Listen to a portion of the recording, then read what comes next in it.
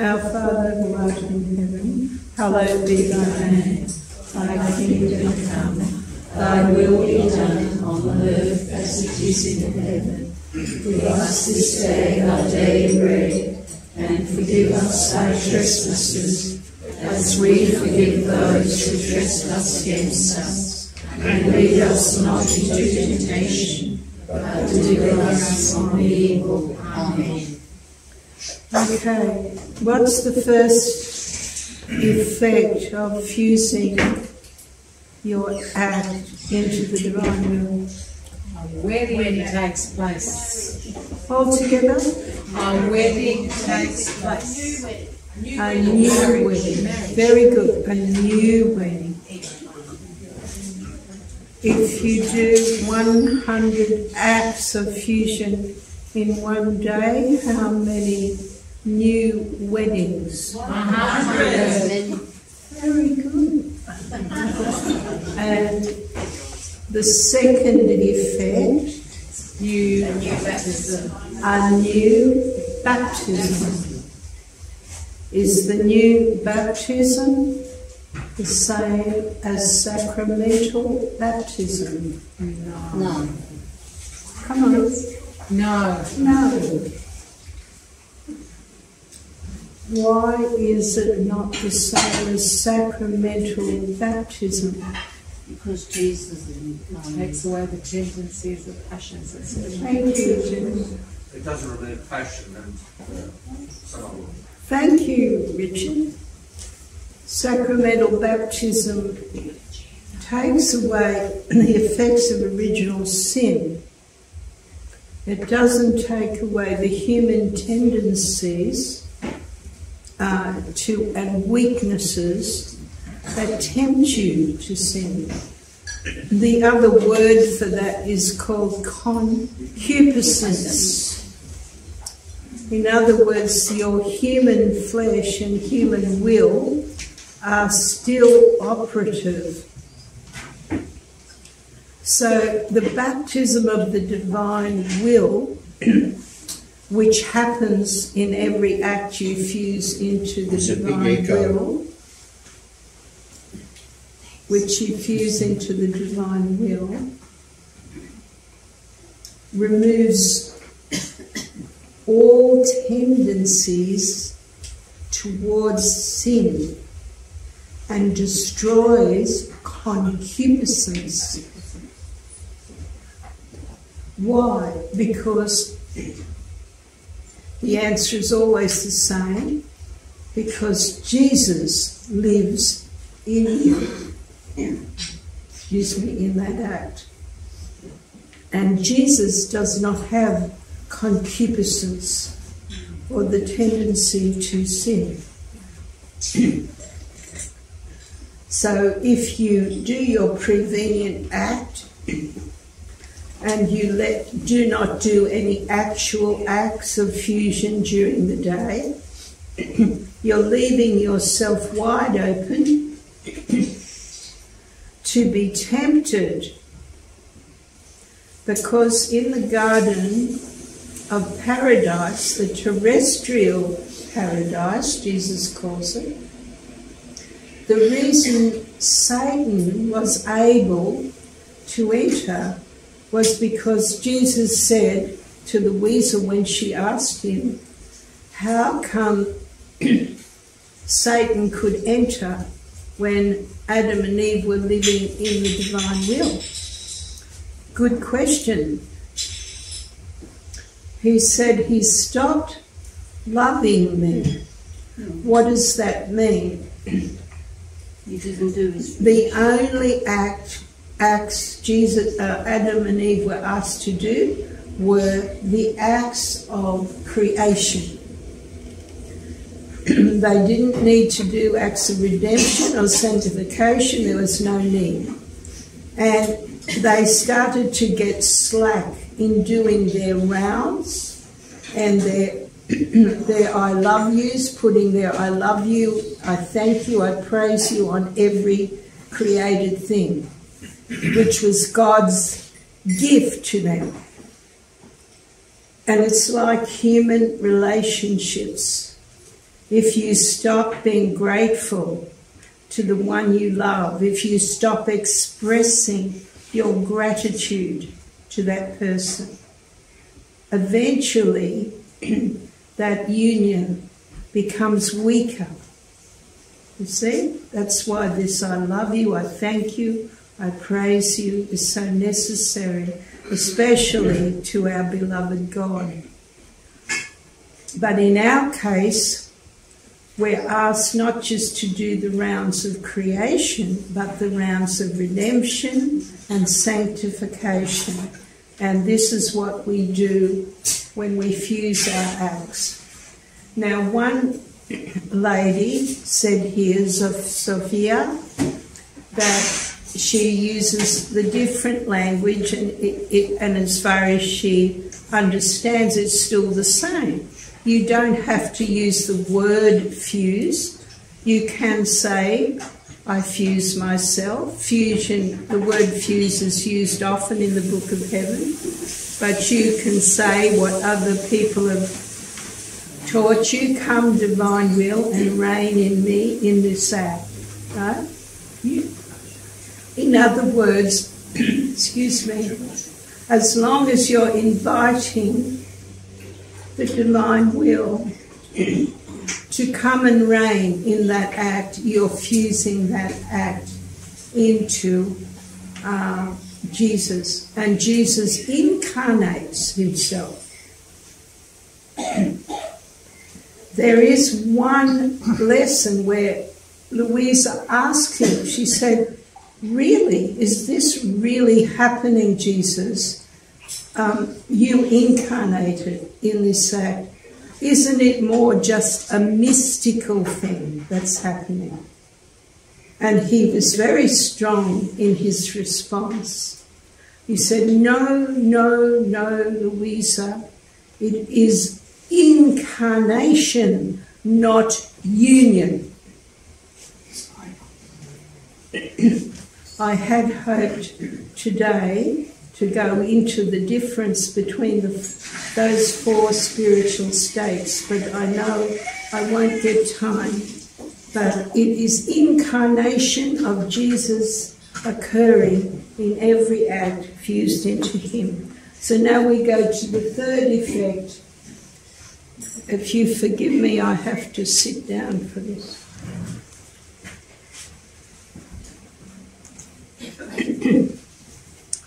And I'm losing my voice.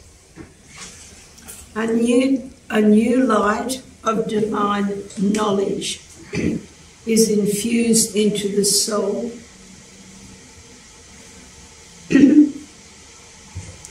Why is that? Because when you invite Jesus to inhabit your soul, the first thing he wants to happen to you is for you to know himself. Gospel of John. Eternal life is this, to know you, the one true God, and Jesus whom you have sent. Gospel of John. Eternal life is this, to know you, the one true God, and Jesus Christ. Want some honey in that? Sorry, would you like some honey in that, sweetheart? Or one of these? Yeah. That's good. Thank you very much. Very welcome. So much for my coordination. Have another one standing by. Yeah, we will. You know what I'm about? Knowledge of God, to know God, is to love him more. So the first thing Jesus does is infuse more knowledge into you about himself when you invite him into that act. So I'm going to read to you a few of our Lord's own words.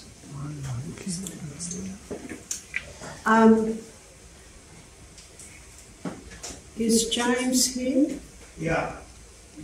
Where are you, James? It's hiding at the back somewhere. I was listening to the... Oh, there it is. Could you please read that for me? Because I'm losing my voice. My little daughter, this child is the image of your soul, timid in receiving the light and the knowledges of my divine will. But I will drown you with so much light so that you lose the residue of the timidness of the human will. Because in mine there are not these weaknesses, but divine courage and strength, insurmountable and invincible. In order to form the kingdom of my fiat in the soul, I extend in her as foundation all the knowledges of him, and then I take possession, extending therein my life itself, in order to have my kingdom. You must know that our love is so great that when we decide to give a word, to manifest a truth from our Supreme Majesty, we also provide the act in which to do it, enclosing in ourselves the good which that truth has to produce. When the good we have to give to creatures, through those truths we manifest, is all mature and completed, then we give this good to one of them, and she becomes the bearer of that good for the benefit of all human generations. Therefore, our words enclose all centuries, and being words of life, they possess a creative strength. Wherever they reach out, they will create life and bring the goodness of our truth. So, stopping our words by not manifesting them means stopping all the good and lives that our words can produce. I know, my daughter, that you would never want to give me such a sorrow by preventing this great good from reaching the human generations. Only would you? One who loves me cannot refuse me anything, not even the sacrifice of her own life. Therefore, be attentive, since you don't want to be responsible for so many of our divine lives, which are destined to give life to creatures.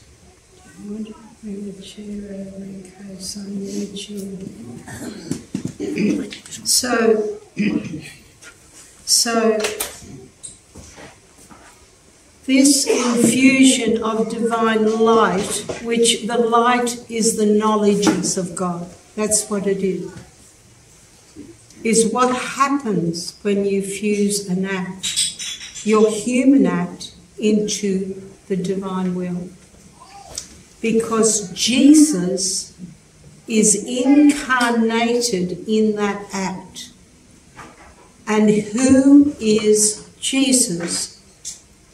The eternal Word. And the Word wants to be made flesh. Now, how can the Word be made flesh if not through you? Do you see? So, the Word wants always to be made flesh. But then he instructs Louisa, as he has instructed me, that when I infuse these knowledges into you, you must speak them. Because if you don't, you're contracepting the seed of these knowledges. And this is why the sin of contraception in generating human life is a very great sin. But it flows out of the contraception of the Word of God. To just live in your human acts without fusing them into the divine will, you are preventing the conception of Jesus' divine life in humanity. And Jesus calls it in the upper volumes an abortion of the divine life. So in the lower volumes you won't find these strong words. As you get to the upper volumes you begin to discover the contraception of the word is preventing the eternal word, Jesus, from conceiving his knowledges of God into human creatures. So, can you read that last bit, please? Yeah. So, stopping our words by not manifesting them means stopping all the good and lives that our words can produce. I know, my daughter, that you would never want to give me such a sorrow by preventing this great good from reaching the human generations. Now, would you? One who loves me cannot refuse me anything, not even the sacrifice of her own life.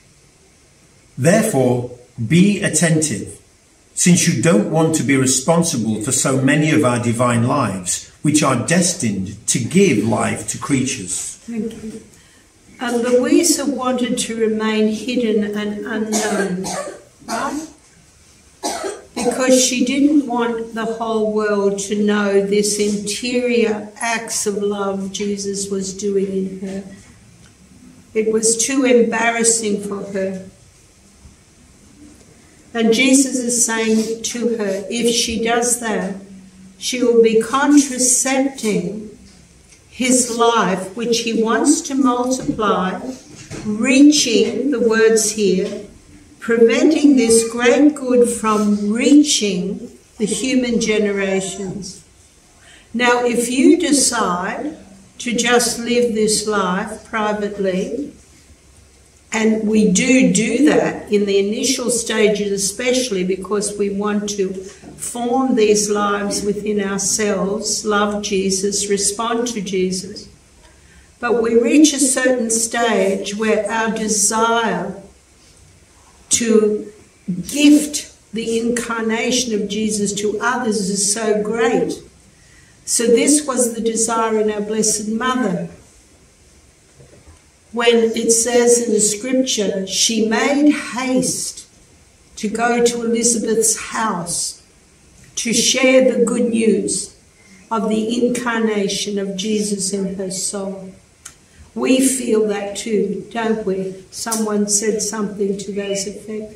We want to share this good news, but it won't be received by souls who are still attached to their human will. So we know most souls are not going to be interested. But the way we reach all souls here, is Jesus telling us, is through these acts of fusion and our reciprocal love to Jesus for incarnating himself in us. And therefore these words of love we speak to him as our Blessed Mother did the moment he incarnated himself in her. She never stopped telling him how much she loved him on behalf of all generations. So now we go down to the next quote,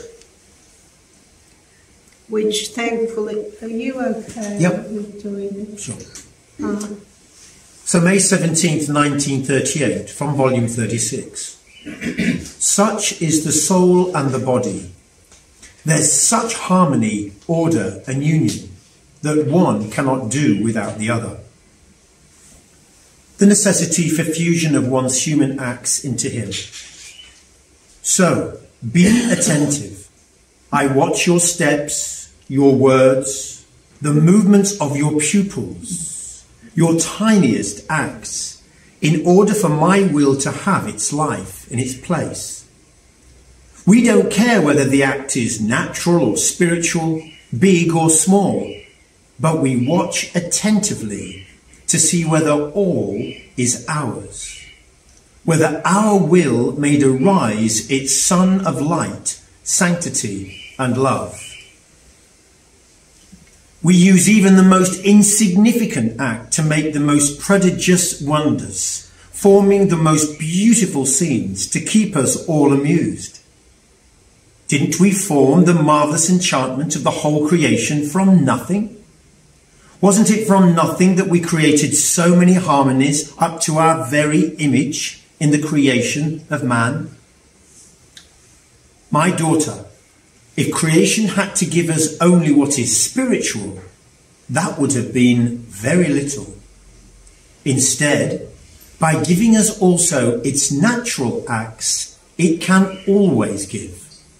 We can be in continuous relationship and our bond never breaks. More so, since the small things like breathing, moving, helping oneself in little personal things are always available and within reach. Available for the little and the great, for the ignorant and the learned, and they never end. If these little things are done to love us, they form in themselves the life of the divine will, our victory and triumph, the ultimate purpose of their creation. See then how easy it is to live in our will. The creature doesn't have to do new things, but just what she always does. That is to say, to live her life as we gave it, but in our will. Isn't that beautiful? So you see, you don't have to be doing anything uniquely different to what you're already doing. So it's very important for you to understand this, that all these great and marvellous things, the incarnation of Jesus himself, what could be more marvellous than that, happen if I just say, oh Jesus, I love you breathing in my breathing. I thank you for my life, from my first breath I breathe to the last I shall breathe. And if I expand that round, you know, to love Jesus in every breath, in every creature, in every heartbeat, the continuous incarnation of Jesus takes place. Now, that's mind-boggling to the human mind, but there's the confirmation there, even in the pupil of your eye, the movement of your eye, which you're unconscious of most of the day. But if you make yourself conscious of these loving acts of your Creator, keeping you alive, able to see, able to hear, able to speak. What a gift speech is. Isn't it the greatest gift we can tell God we love? We were created to tell God we love him. That's why we were created. Now, God is not interested whether we have amazing intelligence and can recite all the greatest theologies and everything in the world. He just wants us to be little children telling God we love him all day, every day. And even before we go to bed at night, we put our entire sleep and heartbeat in his and say, even when I'm sleeping, Heavenly Father, Jesus, Holy Spirit, I want to be continually saying to you, I love you, I praise you, I bless you. It's very simple to live in the divine will. Now, when you do that, when you obey your Creator, and you obey the eternal word speaking to you, what he does is incredible. He infuses all the knowledges of himself into you. Without you having to stress your little intellect, he infuses them into you. So, continue, please, James. My good daughter, my love wants to be tied more and more to the creature. And the more truths it manifests regarding my will, the more bonds I put between God and herself. In manifesting the truth, my love is preparing the marriage between God and the soul. The more it manifests, the more pomp and magnificence this marriage will have. Would you like to know what happens then? My truths will be like the dowry needed in order to marry God, or to get to know the one who lowers himself and even ties himself only for love in the bond of marriage. My truths touch the creature over and over. They mould her to new life. They return her to the beauty of our image and resemblance from the time she was created, and impress on her their kiss of inseparable union. Just one of our truths can make a sea of prodigies and divine creations in the soul who has the goodness to listen to it. One truth can turn a perverted world into a good and holy one, because it is one of our lives, exposed for the good of all. It is a new sun that we raise in created intellects, a sun that will let itself be known through its light and heat, turning into light and heat whoever wants to listen. Therefore, hiding a truth that we give from our paternal womb with so much love is the greatest crime. It deprives human generations of the greatest good. Further, one who lives in our will by marrying us makes a feast for all saints. All of them participate in this divine wedding, and because of it, they have their own party in heaven and another one on earth. Each act the creature does in our will is a feast, a table sumptuously decked for the heavenly regions. In return, the saints give new gifts. They beseech the Lord to manifest more truths to the soul, to broaden more and more the boundaries of the dowry which God gave to her. Thank you, James. So you see how beautiful and generous God is when you give him your will and all of your acts. So that's the third gift, the infusion of divine light in these knowledges in your soul, in each act. So the more you fuse your acts into him, the more knowledges you will receive of God himself. And it says here, even all the saints are appealing to God to infuse this soul with more and more and more knowledges, because the more knowledges that are given to you, the more this marriage feast is celebrated in heaven. So you're the cause of joy for all of heaven. When you do this, obey Jesus and do this continuous fusion. So the next effect of fusing a single act into the divine will, a new divine life is born. Absolutely. When did I ever shut up?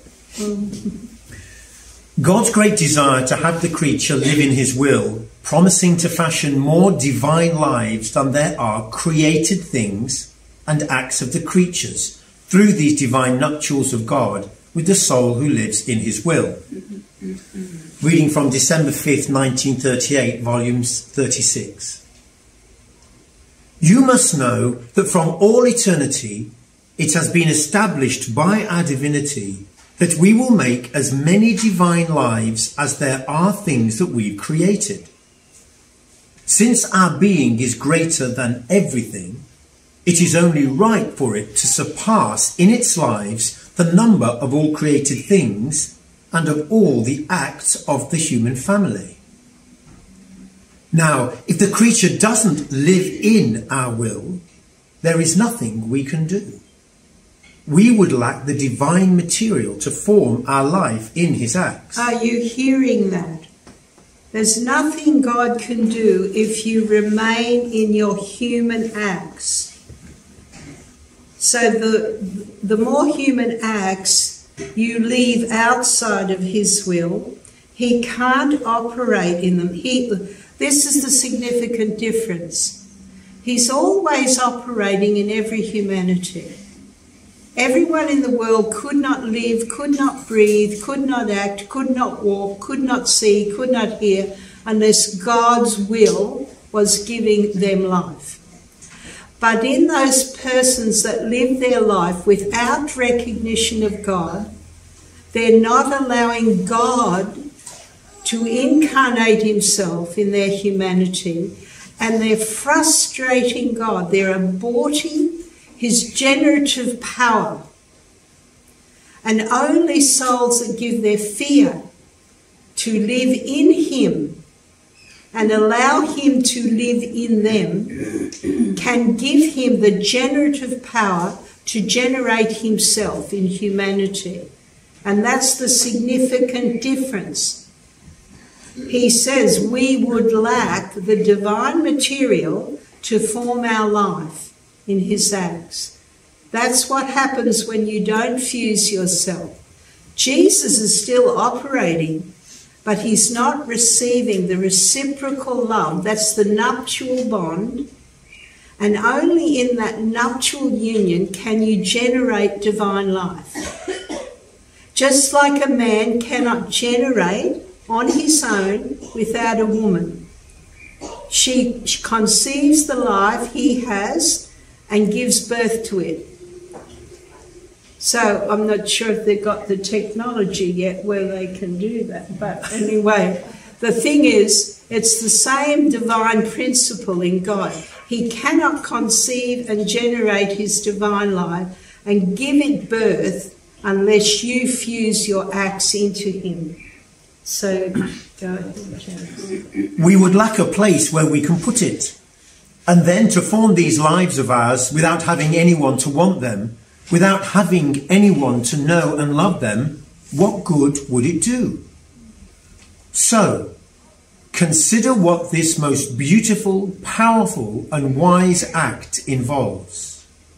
It involves laying bare our lives, which we've already generated in our womb. But we cannot bring them forth because our will doesn't reign. And does it seem like a small thing to you what's lacking in this great work of creation? It is the most important act and the most striking feature in which creation and all other acts will be cloaked with a beauty so rare and a glory so great as to make the beauty they've known of us and the glory they've given us in the past look like so many little raindrops. My daughter, oh, how great is our longing, how we throb with love and tremble with desire to have the creature live in our will.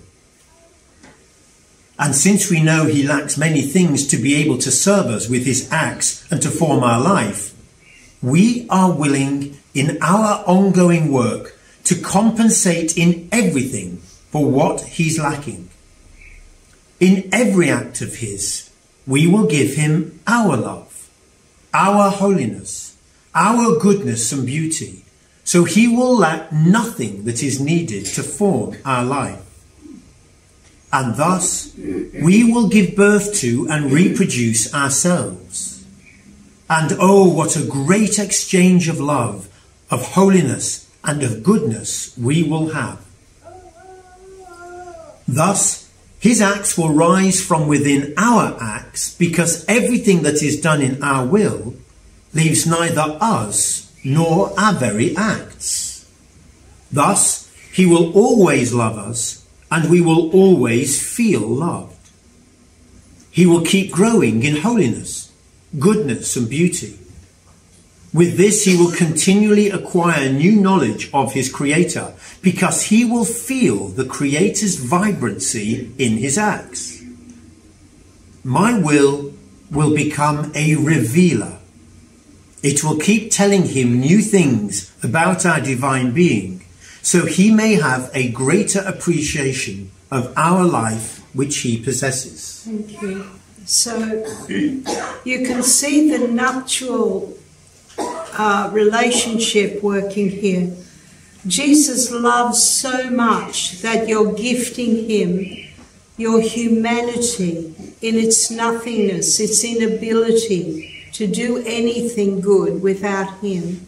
He loves that so much that he wants to conceive his life in you, but reveal to you more of his beauty, more of his knowledges, more of his life.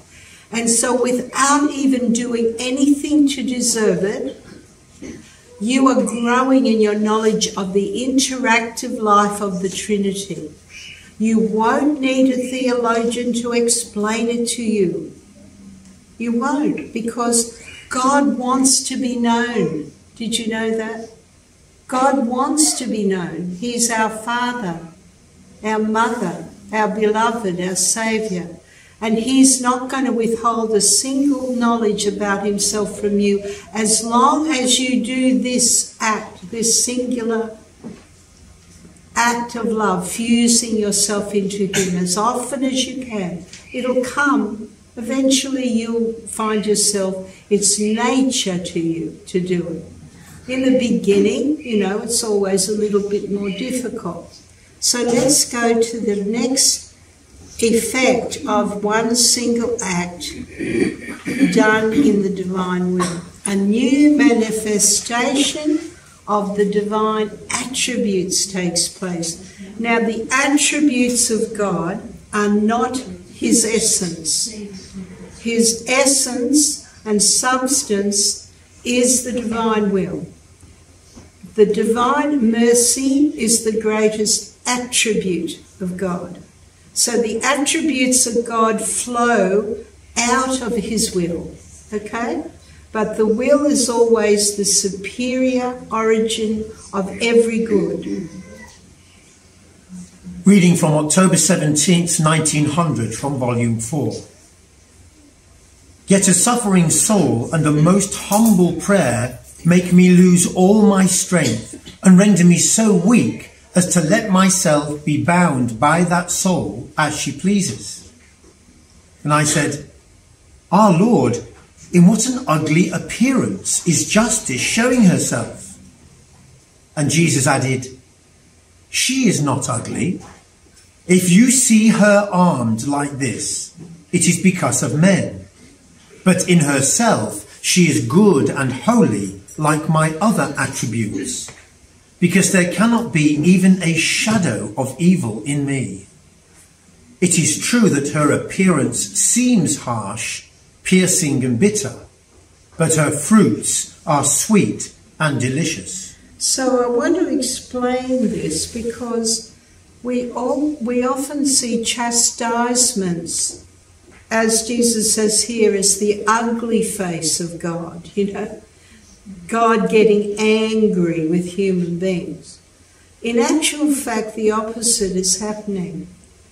The chastisement comes when God releases his divine mercy to allow the effects of human beings' sins to come back upon them. So the true origin of chastisements, which we think it seems to us is divine justice at work, is it's not God acting to punish, it's God lifting his merciful hand to allow us to experience the effects of our sins. And I explained this in a simple way the other day at the retreat, when one of my children was fascinated with fire. You know how children are fascinated with fire. They always want to light matches, that kind of thing. It just came into my mind, my youngest brother nearly burned down our whole house because he lit with matches the curtains, and my mother walked in, the whole bedroom was on fire.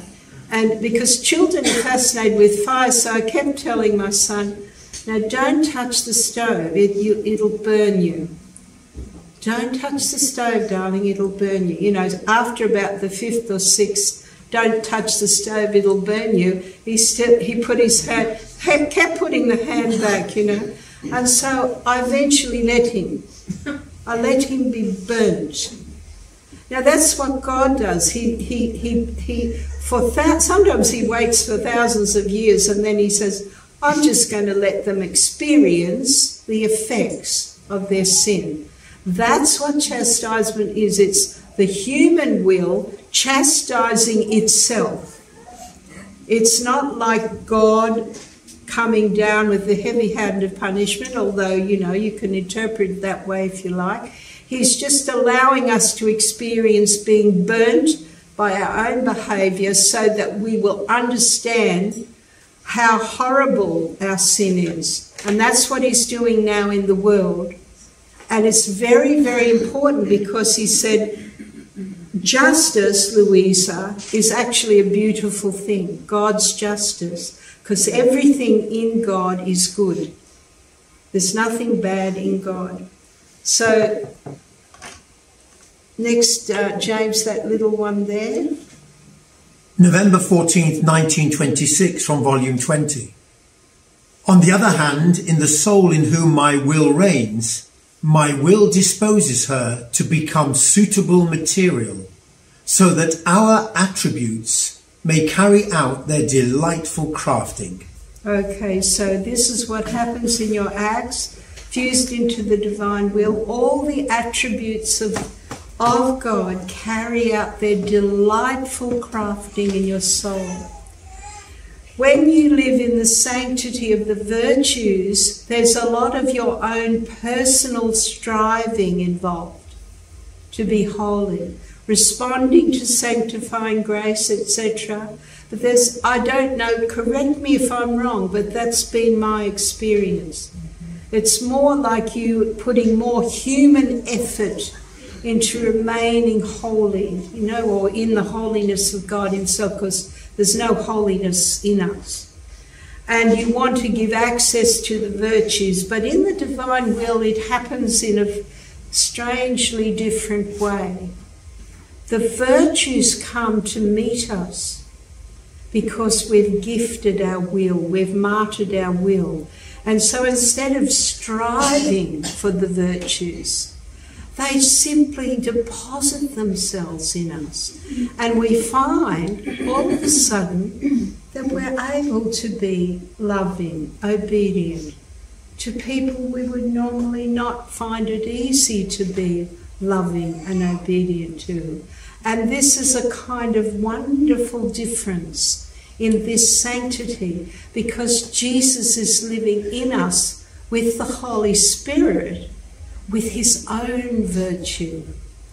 It's a strange anomaly because you're so little and you're such a nothing, you can't do any good by yourself.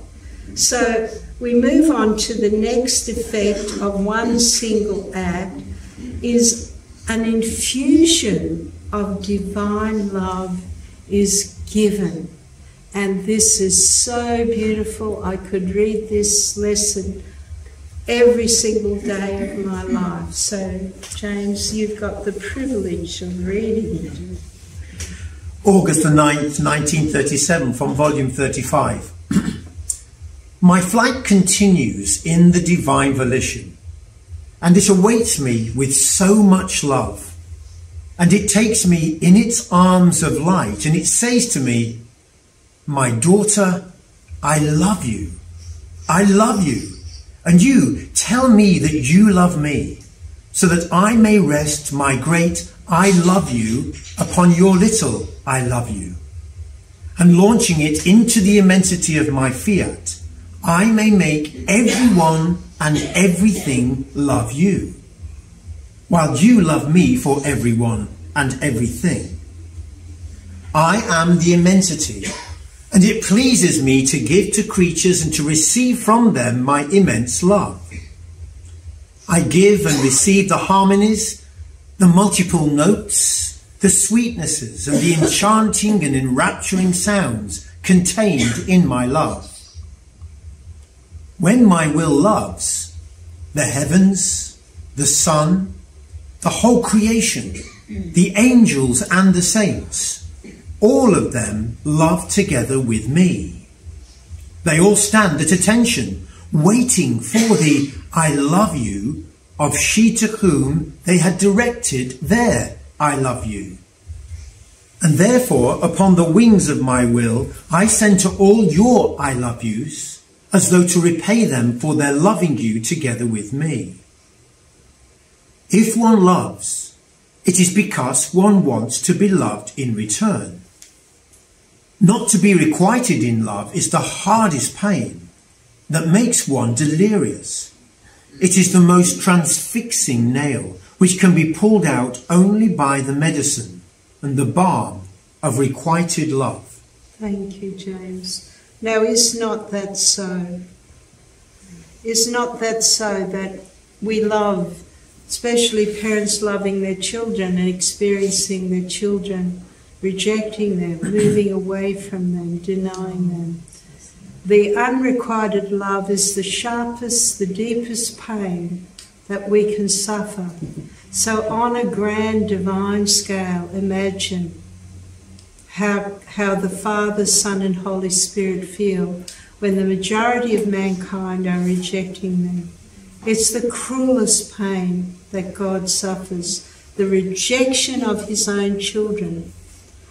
And when I experienced this myself, our Lord made me understand that I was sharing in his own pain of rejection, and that it was a great blessing for me. You know, instead of looking at it as something terrible that I had to endure, now I understand it as a great gift, because I can share in God's own pain of being rejected by his own children, not to mention our Blessed Mother. The blasphemies and the rejection against our Blessed Mother are so great that her statues are weeping blood all over the world because of the rejection of God. She never thinks about herself, because the rejection of God by his own children. And so if any of you have experienced any of this rejection in your own family, please welcome it as a great gift you're being given to share in the pain of Jesus. And if you bear it patiently, one day you will see your children return to the Father's house. That's his will. So this last reading about knowledge causes new love to arise is very, very important. So please read that, James. Reading from the 5th of December 1938, from volume 36. It communicates other varieties of our beauty. It will be impatient to tell the creature new things, as though feeding him with what we are. The happy creature will feel caught in the net of our love. He will feel enveloped by our light and our captivating beauty. And we will be so taken by his love that we will take refuge in him in order to love and give vent to our love. We will adorn that creature in such a way as to make us experience the enchantment of so rare a beauty. Therefore, all other things are like raindrops compared to the creatures living in our will. So pay close attention. You will give me the greatest happiness and make me most content if you live in my will. And how do we live in God's will? Thank you. Well, I want to hear it a lot more loudly than that. By fusing. By constant fusion. Thank you. By continual fusion. Because then, who lives in us? Jesus. Incarnate. Jesus. Jesus. Continual fusion incarnates Jesus in our acts. So whatever acts you're doing, no matter how small, they still achieve all of this magnificent effects. And they reach every human being and every created thing. So that's in heaven, in purgatory, on earth, from Adam and Eve to the last who shall live, from the very first thing that was created. And it's all come out of nothing, out of the will of our Father. So fusing your acts, no matter how small, remember, even in the blinking of your eyes. How many times do your eyes blink in one day? And you just say, I want to tell you, I love you in the blinking of my eyes, in every breath I breathe, in every step I take. You know, it's so beautiful, it's so simple. But you've got to understand what happens, because after a while you start to say, like Louisa, she was sitting in her bed one day saying her I love you. She said, am I doing any good here? Come on.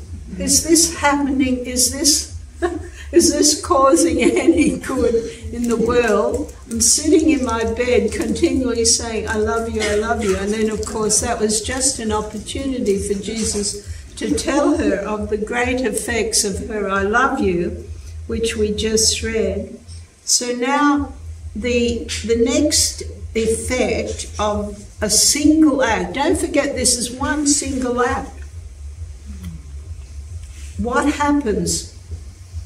An expansion of the field of divine operation in the soul and all creation. Let me explain to you a little bit what that means.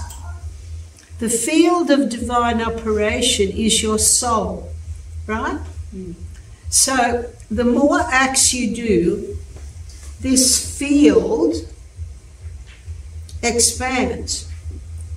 You know, it's a bit like thinking of my son. He likes to keep buying more land and more land and more. The land, the field of divine operation expands in your soul according to the number of acts you do. And the more acts you do, the field of the divine operation expands. So God can do more and more things in humanity because of the more acts you fuse into him. So, James, let's read this, please.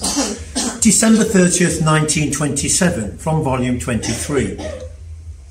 Now who has sowed it holds the right to gather, and being a divine field, I am proprietor of it, not only to gather, but to sow again. Hence I am not doing other than to sow again. Don't you see how I am all intent to the work of casting seeds of light into this field, so that germinating, they bring forth the new sons of the knowledges on my will. No, notice that. When you're fusing your acts into him, the field of this divine light expands. But what does it do? The seeds that are sprouting, growing into a big, plant or tree are knowledges of God himself. So people make a misinterpretation of this. They think you have to have some kind of special intellect to be able to grasp these knowledges. You don't. You just have to do your constant fusion, obeying what Jesus is asking you to do, doing your rounds of creation, redemption, and sanctification, and he expands this field of his knowledges into you. And without realizing it, these knowledges come to the surface just when you need them. And you're surprised. You go, how did I know that? I know that. It's all inside of you because he's been sowing these knowledges in your soul. Even without your recognition, he sows these knowledges in your soul. And you surprise yourself when you come out with them. So, thanks, James. My little daughter of my will, how beautiful it is to live in my will. As the soul enters it, she breathes with our breathing. She beats with our heartbeat and moves in our motion. In communion with all, she does what the angels, the saints, and all created things do, and makes everybody do what she is doing. How does she do that, James? By being fused, they're all one together. Yeah, how does she make everyone do what she's doing? Well, she's writing the book of heaven, so She's by the writing Yeah, yeah. Someone said something up the back. Multiplying. Yeah, she's multiplying the divine lies which go out to all humanity. It's like they're knocking on the door of everyone's heart, letting me come in. You know that beautiful image of Jesus knocking on the door and saying, if you open the door from the inside, let me in. I'll share a feast with you. What's the feast? The knowledges. The knowledges. So I'll tell you about myself. I'll reveal myself to you. So all these divine lives that you are incarnating in your acts, you send them out to all humanity. And to the soul that's disposed, they open the door and let him in. And without you even realising it, the bilocating power of your acts, Jesus bilocates for as many acts as you do. And you send him forth through all humanity, and he says, then that soul who does that makes everyone do what she is doing. So the invitation to Jesus, to these souls, is to enter his fear. And so you're multiplying on earth those souls that are going to respond to the fear. So James, continue here. The wonders contained in our will are astonishing.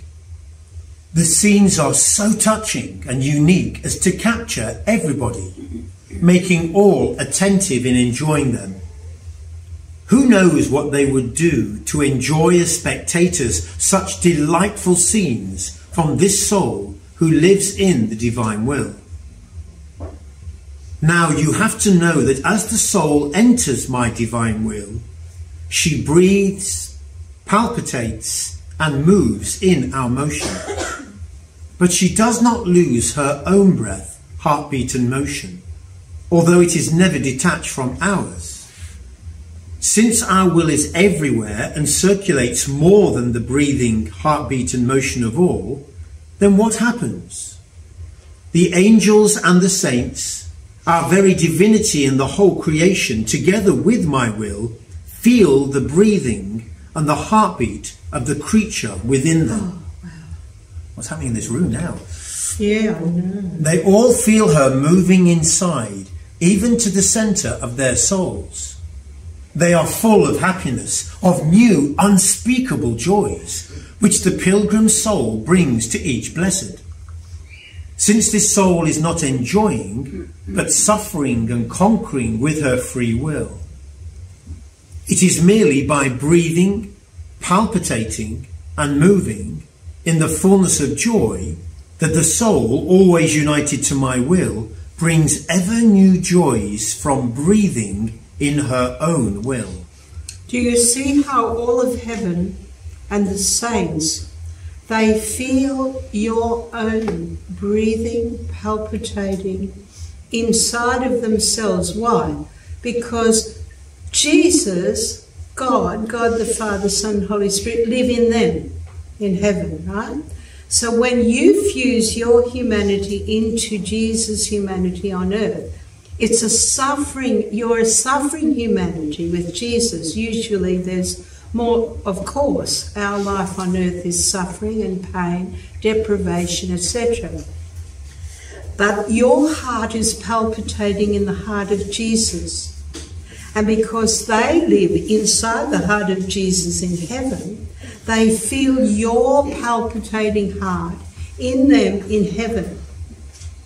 Have you ever thought of that? That your palpitations of your heart are felt in the saints' hearts in heaven? And they know who it is whose heart is palpitating. And this comes because you have fused your humanity, your heart, your breathing, your words, your works into Jesus. And it's inseparable from Jesus. And who reigns in heaven as King of all creation? Jesus, right? Adoring, loving the Father's will. So you, living in the divine will on earth, are also living in heaven. You are also living in heaven. Now, you don't feel it because you are a wayfarer on earth, suffering, just like Jesus and Mary, Joseph and Louisa suffered on earth. Every moment of their life was a suffering of deprivation, because that was the reparation needed to sanctify humanity, to redeem humanity. But you're still in heaven, in the divine version of yourself is still palpitating in heaven, in Jesus' humanity, reigning in glory in heaven. And since it is the free will that forms the conquering act of the creature, she gives me this new conquering flavour. Oh, how happy the blessed, our own divinity and the whole creation remain. And in an emphasis of love and fullness of joy, they say, who is breathing, palpitating and moving in us? Who from the earth is bringing the conquering act of pure joys, of new love that we do not have in heaven, and that makes us so happy, increasing in us our reciprocating love? And in all chorus they say, it is a soul who lives in the divine will on earth. What prodigies! What wonders! How enchanting the scenes! A breathing that breathes in all, even in its creator, that moves in all, even through heaven, in the stars, in the sun, in the air, in the wind and in the ocean. It takes everything in hand in its own motion and gives to God love and adoration. All that everyone should give, but has never given. She gives to all her God, his love, his will, and she brings everything to God, and God to everybody. So this is what you do when you are in a state of continual fusion. You bring God to everyone, and you bring everything to God. I'm just going to ask you, Jenny, when am I supposed to finish? 3 o'clock. 3 o'clock, so it's half... You've got 40 minutes. 40 minutes, Okay. I just see, I think there's only one more, oh no, the Jenny... You can finish early if you need Yeah. to. I won't read those extra quotes on this particular one. I want to go to the generative virtue of the Father That's a good now, one. Michael, because then there's only two more effects. That's the generative virtue and the Trinity in souls, yeah. And that's the full effects. Of course, it's only the shorthand version of what actually happens. So,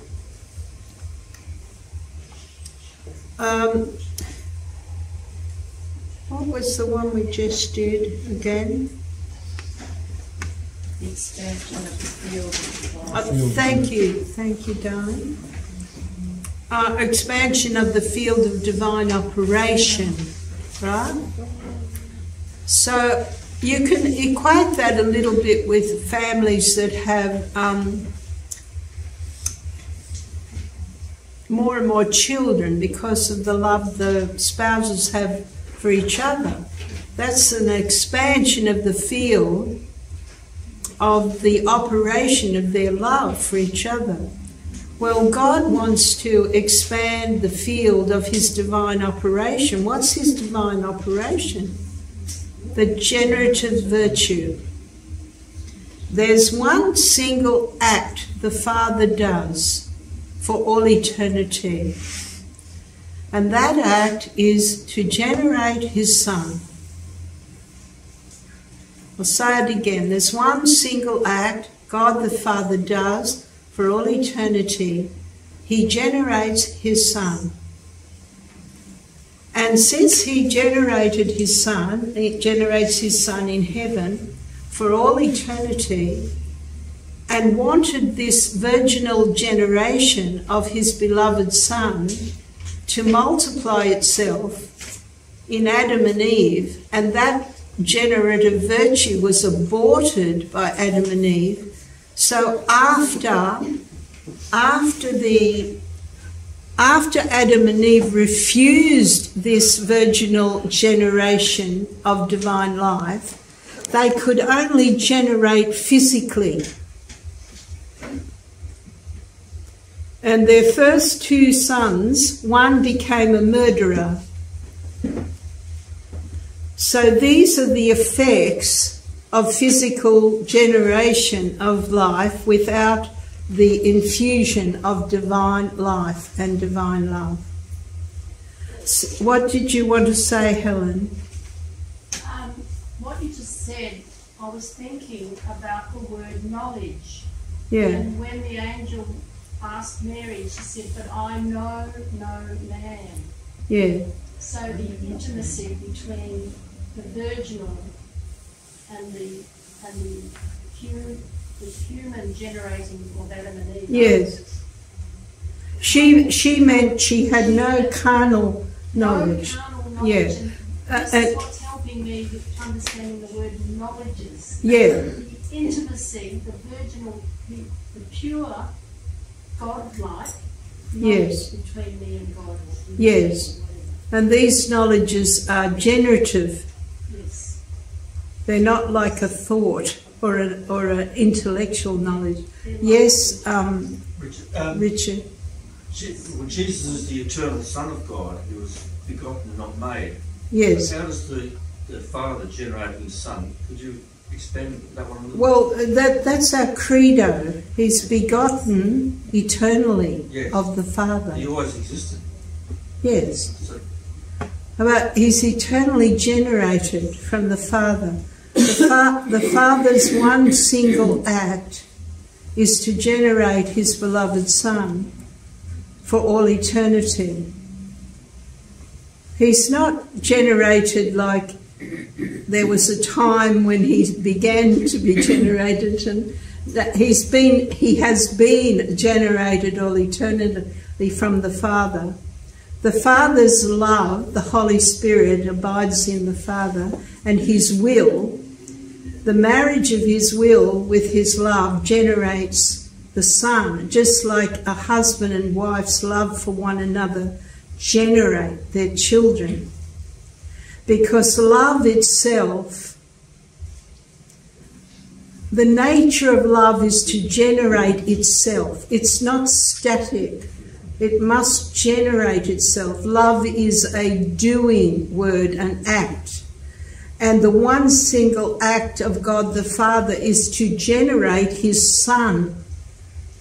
Because his Son is his reflection of himself and his own spirit.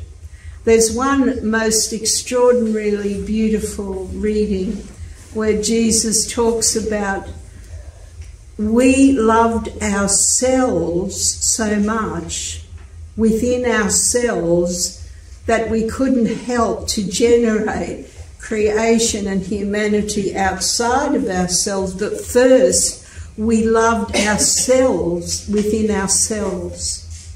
And this is very perfectly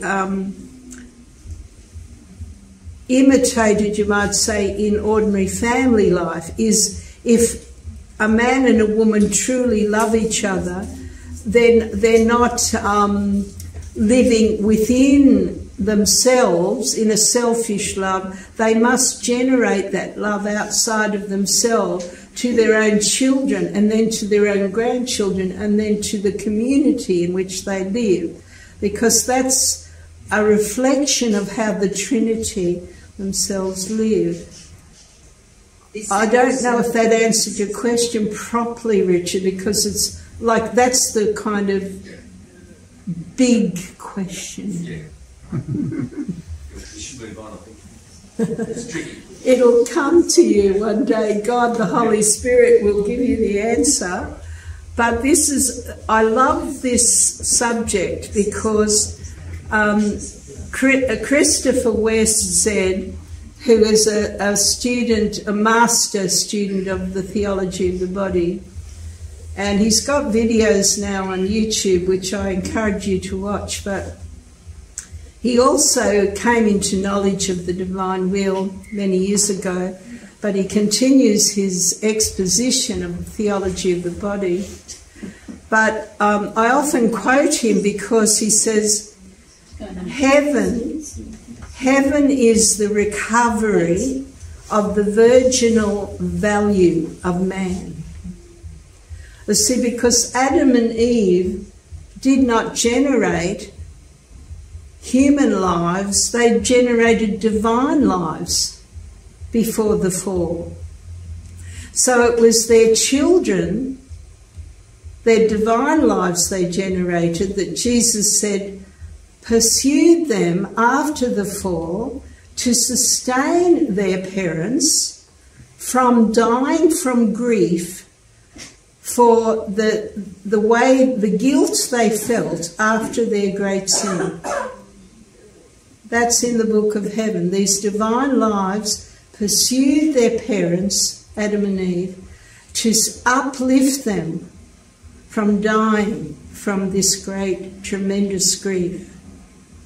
So the virginal generation of divine life existed in the Holy Family. 3 virginal humanities who had more children, divine lives children, than any other humanities on earth before Louisa was conceived. So this virginal generation of divine life is critical to our understanding of how the Blessed Trinity generates life. And that's where we're returning to. Because there's no marriage in heaven in that context, you know.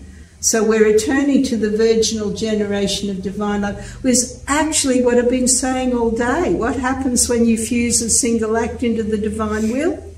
Incarnation of Jesus. Thank you, my darling. You incarnate Jesus. That's the virginal generation of divine life. Who incarnates Jesus in you when you fuse your act into the divine will? Our Father. And? Holy Spirit. Yes. And? Mary. Thank you, Jenny. Go to the top of the class, Jenny. Because the divine will is this nuptial interaction between the Father's will and the Holy Spirit and the Immaculate Conception. That's what's happening in your act fused into the divine will. It's the nuptial act of the Immaculate Conception.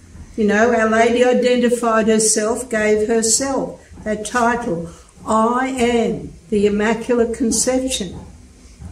She's the Immaculate Conception of divine life. And it's her nuptial fiat with the Father and with the Holy Spirit that generates Jesus, that incarnates Jesus. So when you say, I fuse myself into your holy and divine will, that's the act you're entering. It's such an explosive act, I can't even put words to it. But it's this reciprocity of nuptial love between the Father and the Holy Spirit and the Immaculate Conception, our Mother, that generates Jesus as many times as you fuse your acts into him. So now let's look at what this generative virtue is. This is from volume 33. And guess what? It's on March the 25th, which is the feast of the Incarnation. The generative virtue of the Father is activated to incarnate his Son for as many acts as the soul fuses into him. Volume 33, March 25th, 1934. My daughter, all the acts of my humanity possess the generative virtue. Therefore, the mind thinks and generates holy thoughts. It thinks and generates light, knowledge, wisdom, divine cognitions, new truths. And while it generates, it pours like a torrent into the minds of creatures without ever ceasing to generate. So, each creature has in her mind the receptacle of these children of mine, generated by my mind, with the difference that some keep them honoured, courted, and giving them the freedom to produce the good they possess, while others have them without caring for them, and as though suffocated. Now this is so important. When you fail to recognise that every thought you're gifted with by God, because everything's generated in the mind of God, you're suffocating his children. Because the thoughts of God aren't just thoughts like we think of thoughts. They're his children. And he wants to give birth to his children through you. So when you do your prevenient act, you're saying you're giving to God the empty womb of your will so he can generate his thoughts in your mind, his breaths in your breathing, his acts in your act, his works in your works, his passion and his love in your passion and love for him, and all your sufferings, the wounds, etc. That's what you're doing in your prevenient act. Now, what he gives you is dependent on your dispositions to receive him. So if you don't have the right disposition, he's not going to give you what he desires to give you. But if you just say your prevenient act and you go around just doing your own will for the rest of the day, you're, of course, aborting these divine lives that he wants to, as he says here, you're suffocating them. And he actually feels the suffocation. You know, when he was on the cross and his whole lungs, because crucifixion affects the lungs and your capacity to breathe, that difficulty he had in breathing was the suffocation of all these divine lives. He felt that suffocation in the Garden of Gethsemane. He felt it throughout his entire life, even when he was in the womb of his mother. So it's so important for you to understand the critical importance of your fusion of your thoughts, your words, your everything you do, even the tiniest little thing you do. So thanks, James. My gazes generate gazes of love, of compassion, of tenderness and of mercy. I never lose sight of anyone.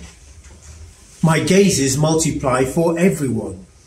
And, oh, the power of my gazes, with how much pity it pours over the human miseries. It is so great that in order to place them in safety, it encloses the creature in my pupil, to keep her defended and surrounded with affection and unspeakable tenderness, such as to astound the whole of heaven. My tongue speaks and generates words that give life, sublime teachings. It generates prayers. It speaks and generates wounds and arrows of love to give the generation of my ardent love to all and make myself loved by all. My hands generate works, wounds, nails, blood, embraces to constitute myself works of each one. A balm to soothe their wounds, nails to wound them and purge them, and blood to wash them, embraces to hug them and carry them in my arms as though in triumph. The whole of my humanity generates continuously to reproduce it in each creature. Our divine love consists precisely in this, reproducing itself in all and in each one. And if we did not possess the generative virtue, this could not be a reality, but only a way of speaking, while we do deeds first, and if we use the speaking, it is to confirm the deeds. More so, since my humanity is inseparable from the divinity, which by nature possesses the generative virtue and remains over the creature like a mother with her arms opened, and generates her life in them in an admirable way. But do you know who receives the effects, the complete fruit of this continuous generating of mine? It's one in whom my will reigns, who not only receives the generation of my acts, but reproduces them in an admirable way. Okay, the admirable way of producing these divine lives is to learn how to do your rounds. So you start with simple acts of fusion, and then you either learn them from someone else, how to do them. I have a desire to do a whole course on how to do your rounds spontaneously, because it's in the rounds that you are in an admirable way generating these divine lives. So it's like anything else. You can just learn your 2 times tables and your mechanical ways of doing things first, and that's important. I remember Pope St. John Paul II saying, repetition is important in the beginning of anything. You know, as a musician, a mathematician, whatever you're doing, in learning a new language, you have to repeat, repeat, repeat. So in the beginning, you do it that way until it becomes a habit with you. And then you move into the next level and you keep going to a higher level. So then the rounds become a spontaneous part of your nature. And here it says here, it's in the nature of God to possess this generative virtue. And once he divinizes you, it will be your nature to live this life. It will no longer be a struggle to you, because Jesus living inside of you with the powerful love of the Holy Spirit will do it. Now, what I want to do now is, because I'm just checking, yeah, okay, we can do this to James, and then I'll get on to the final effect, which is the formation of the Trinity in your soul. March 18th, 1917, from Volume 12. My daughter, my humanity on earth did nothing but connect each thought of creature with my own. So each thought of creature was reflected in my mind, each word in my voice, each heartbeat in my heart, each action in my hands, each step in my feet, and so with all the rest. With this I offered divine reparations to the Father. Now, all that I did upon earth, I continue in heaven, and as the creatures think, their thoughts pour into my mind. As they look, I feel their glances in mine.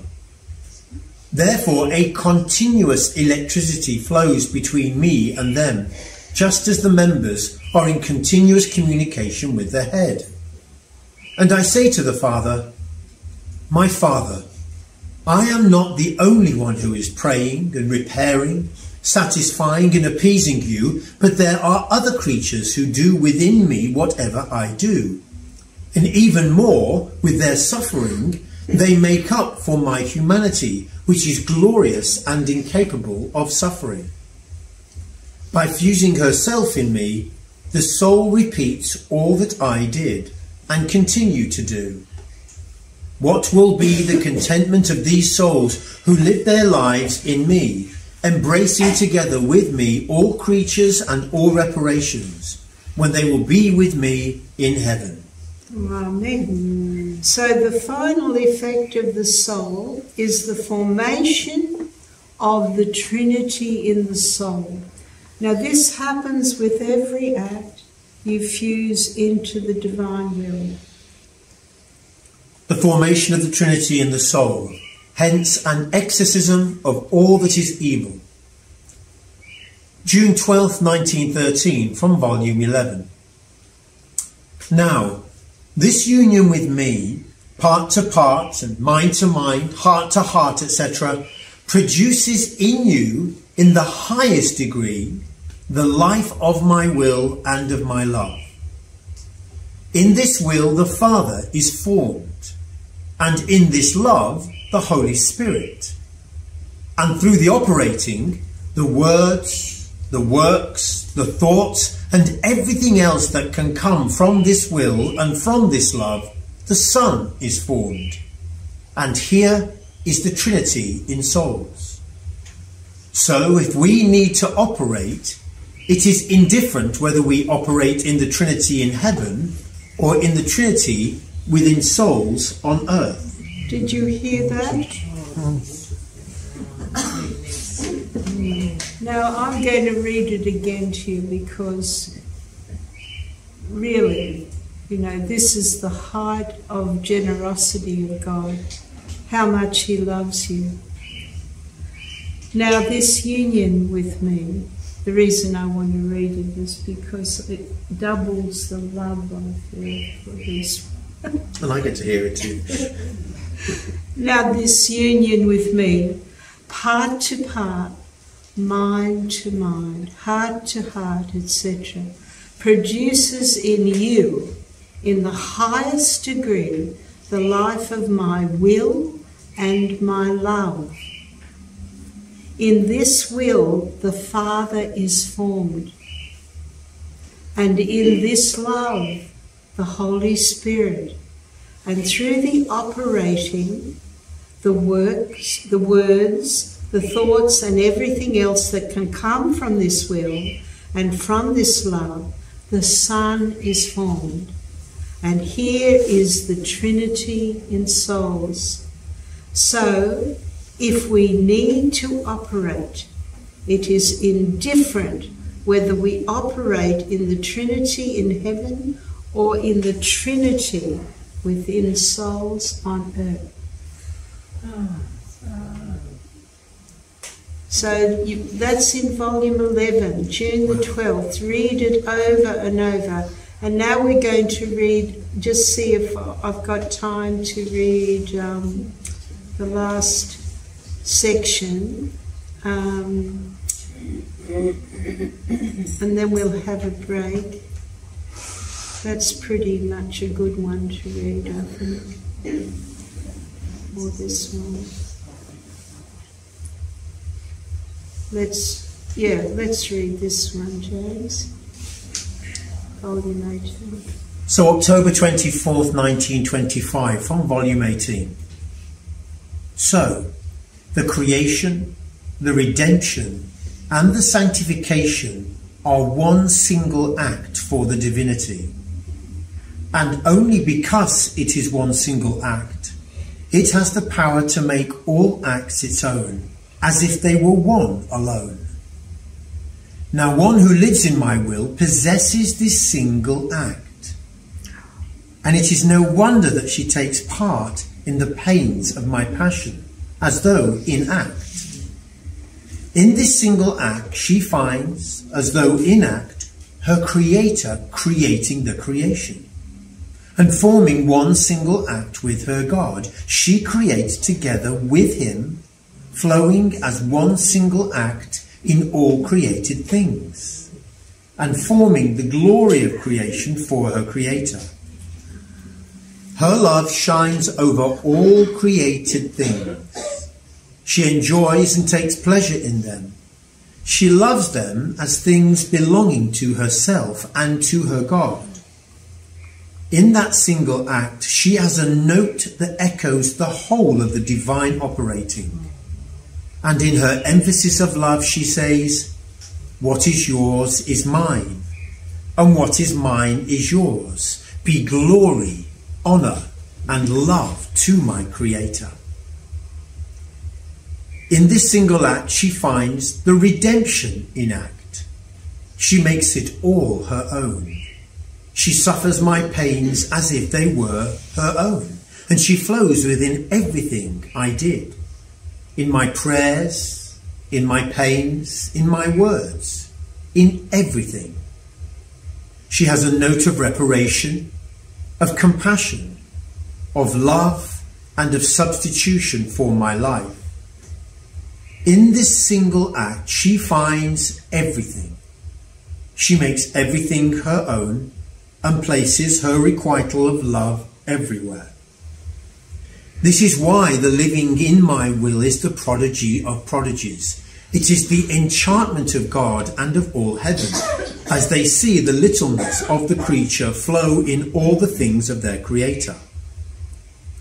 Like solar ray, bound to this single act, she diffuses everywhere and in everyone. Therefore, I recommend to you, even at the cost of your life, never go out of this single act of my will, that I may repeat in you, as though in act, the creation, the redemption, and the sanctification. Wonderful. Wonderful. Wow. So I'll just read to you briefly about the importance of fusion in Jesus' own words. Do you think that it is trivial that fusing yourself in my will, you place the whole of this will of mine as though on your lap, which though it is one, brings its divinizing act to each creature? And reuniting all these acts of my will together, you bring them before the Supreme Majesty to requite them with your will together with mine, with your love, redoing all the acts opposite those of creatures, and you press this same my will of mine to surprise the creatures once again with more repeated acts, that they may know it, receive it within themselves as prime act, that they may love it and fulfill this holy will in everything. And so the adoration of my wounds, more than one does this act for me, but giving me back the rights of my will as the prime act which I did toward man, this no one does for me. The prelude to this was Louisa was concerned that she wasn't going to get time to do the adoration of his wounds, and Jesus is explaining to her the much more important act she can do is to fuse herself into his divine will. Therefore, it is your duty to do it. That's the act of fusion, as you have a special mission about my will. And if sleep catches you while you're doing it, our celestial Father will look at you with love in seeing you sleep in his arms, seeing his little daughter, who even while sleeping holds on her lap all the acts of his will, to repair them, requite them in love, and to give to each act of our will the honour, the sovereignty, and the right that befits it. Therefore, first fulfil your duty, and then, if you can, you will also do the adoration of my wounds. May Jesus be always thanked. Last night, what's that? By his goodness, I did both one and the other. So that was a lesson Jesus told Louisa, that her primary duty was to fuse her acts in his will rather than follow her usual devotion. So I thank you for listening, and I just want to, at this 3 o'clock hour, to say a little prayer of infusion into the Passion of Jesus. And then I will hand back over to Jenny what she wants to tell you. O eternal will of my Father, that has given me life. Beloved Jesus, my humanity was modelled on your own, and now you're giving back to me the perfection of your own humanity in every act I fuse into your will. Most Holy Spirit of divine love, I want to enter into you, to take all the generative power of your love to incarnate Jesus in every act of my life, to enter more deeply into him, to suffer in union with him, the passion of love that he continually suffered on earth within his humanity. I want to unite with the way that our beloved Mother shared in these sufferings. I want to put my I love you on all her maternal embellishments of love on every act that human beings have done. And I want to do with her and Jesus what they did to divinize every human act in the rounds of creation, redemption and sanctification. I ask this blessing for all of us here present and for everyone in humanity, from Adam to the last who shall live, that your divine will may come and reign in every soul and bring everyone into the portals of love of the divinity in heaven, and to enter, hopefully, into the centre of that Son of your divine will, to reign forevermore in that love, the Trinity, one for the other. And we want to thank Louisa for her very long, prolonged sacrifice of suffering not only the external wounds and passion of Jesus, but also the interior passion of being stigmatized in the divine will. Dear Louisa, our second mother, place your blessing upon each one of us. Assist us to understand the importance of continuous fusion, and in every way be a mother to us and bring us to the fullness of that life that the eternal will of our Father wants so much for us. We call forth all the angels that surrounded Jesus' humanity on earth, the thousands upon thousands of angels, to surround our humanity and all those we love, to protect us from the evil machinations of the devil, particularly in this generation, and to protect all children inside the womb and outside of it from these evil ideologies that are seeking to infuse themselves into our children and our youth. And we ask, above all now at the end, to the protection of our beloved St. Joseph, who was appointed in his office as guardian of all the mysteries of the Incarnation, to come and guard these mysteries and these rounds of love within us, so that these divine lives may be spread throughout the world to sanctify the world and bring the kingdom on earth as in heaven. Amen. Fiat. Thank you, Gerald. That was beautiful. Wasn't that beautiful?